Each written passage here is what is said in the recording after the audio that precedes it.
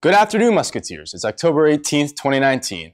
I'm Nick Walker. And I'm Bella Mastriani. This is Xavier News.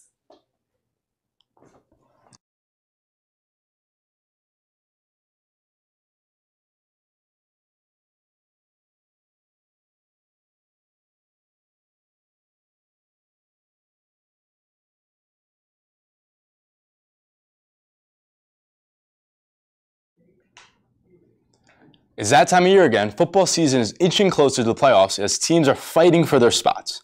The Cincinnati Bengals will be home versus the Jacksonville Jaguars this Sunday at 1 o'clock.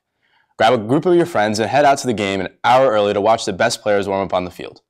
The Bengals are not off to the best start this season, but filling the crowd up with the people will certainly help all the players. It's going to be a tough battle as both teams are searching for more wins. If you use your Xavier email, you can get tickets for only $20. Make sure to take advantage of this great offer. The average ticket for a lot of these games are around $50 to $60 depending on where you sit.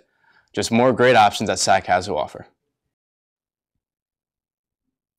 With winter approaching, residents are concerned about just how cold it will get this year. Actually, warmer than average temperatures are forecast for most of the country this winter, according to the National Oceanic and Atmospheric Administration's Climate Prediction Center.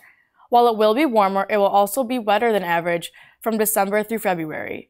The biggest factor in the cold this year comes from the Arctic Oscillation, or the number of Arctic air masses that intrude the U.S.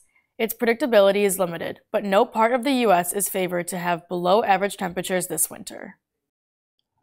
Are your parents in town this weekend? This Saturday, the Xavier Singers will be performing for families, Xavier students, and the public.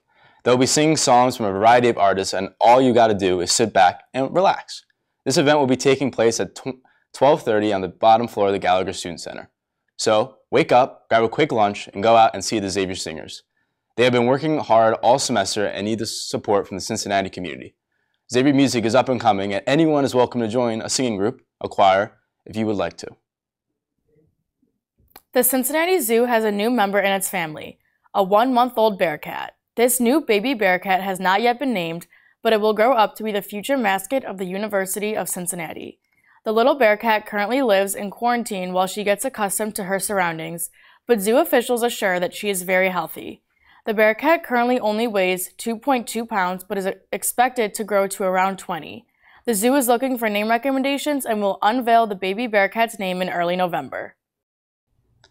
Next Friday, October 25th, Fenwick Hall will be hosting a fall festival for all Xavier students. By swiping in, you'll get to carve pumpkins and eat caramel apples, two classic fall activities. Other food options include free cotton candy and popcorn. If you're looking for a bit of a friendly competition, people will be playing yard games like cornhole, spike ball, and even Twister. The Fall Festival is the right place to be, whether you want to get a little creative or just chill back and eat as much food as possible. It's from 5 to 7, so before you go out and do anything, make sure to swing by the Fenwick Yard. Even if you can only stop for a few minutes, it's still a great opportunity to go out with your friends and get to know the great people we have here in the Xavier community. It's completely free, so all you gotta do is bring your alt card. Xavier's 24th annual Emerging Leaders Retreat is coming up. This 2-day event takes place from November 15th through the 17th.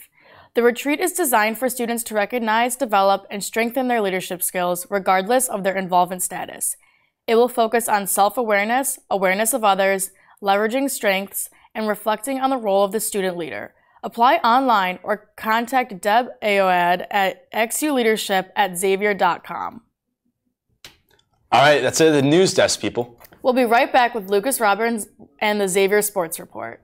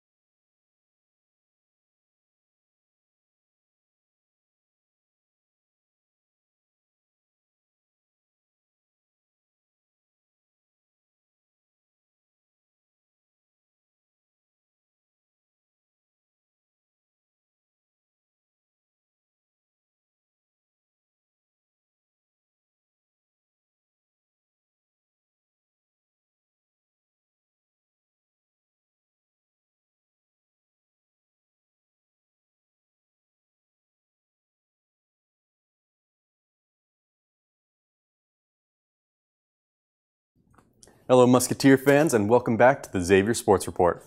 I'm Lucas Robbins and let's begin with the Xavier volleyball team. Tonight they will face off against the Providence Friars in a Big East battle in Providence. The Friars will head into the game sporting an 0-6 record in the Big East play, while the Musketeers will have a 3-3 conference record. Historically speaking, this has been a very one-sided rivalry, as Xavier has a 10-1 all-time record against the Friars. The Musketeers will continue their road trip versus the Creighton Jays on Sunday, and the Creighton Jays have a little bit of a better conference record at 6-0. Best of luck to the volleyball team on their travels this weekend.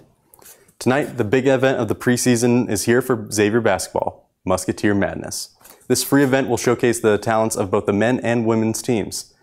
There will be a big dunk contest and three-point contests, scrimmages, autographs, free t-shirts, and more at this event. Fans will also get to see showcases of talent from Ariana Gray, Najee Marshall, and Tyreek Jones, their first look at the new transfers, and the star-studded freshman class. Be sure to get to the Cintas Center where the event begins at 5:30 tonight and be the first in line for free merchandise and the autographs, as only the first 500 students and 1,500 fans get the new X t-shirt for free. Then at 7 p.m., the Musketeer Madness truly begins, as the team intros and competitions will begin. Let's pack the stands for an incredible night of basketball Musketeer fans. And finally, for the Robbins Watch, we have a quartet of awards and nominations to highlight.